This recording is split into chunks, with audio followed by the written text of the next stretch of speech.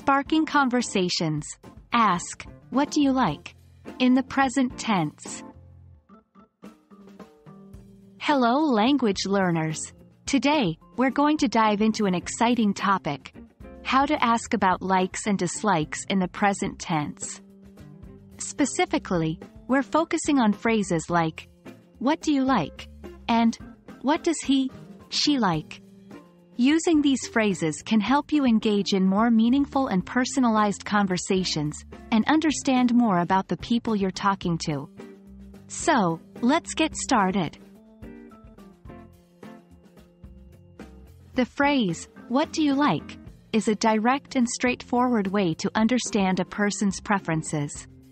It's an open-ended question, allowing the person you're speaking to freedom in their response. Here's an example.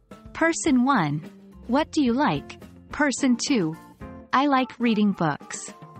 In this exchange, Person 1 asks the question and Person 2 shares a personal preference. Remember, in English, the verb like needs to be followed by either a noun, e.g., books, or a verb ending in ing, e.g., reading.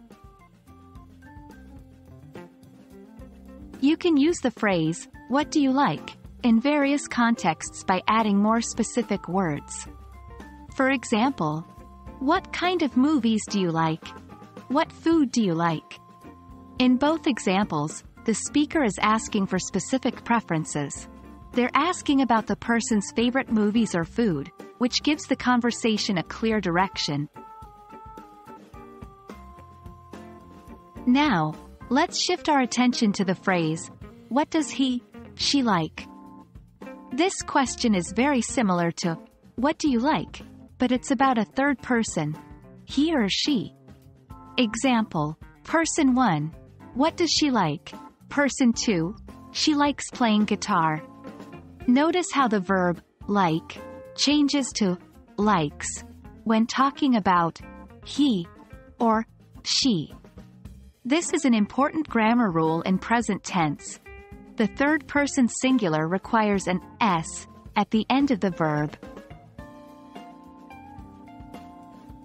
As with, "What do you like?" you can also use, "What does he, she like?" in various contexts. For instance, "What kind of music does he like?" "What sports does she like?" Again, by asking more specific questions, you're able to steer the conversation and gather more detailed information. And that's it for today's lesson. We've covered how to ask, "What do you like?" and "What does he, she like?" in the present tense. This simple but powerful tool can help you engage in meaningful conversations and connect better with people. So go ahead, try using these questions in your daily conversations. Happy learning, and see you in our next video.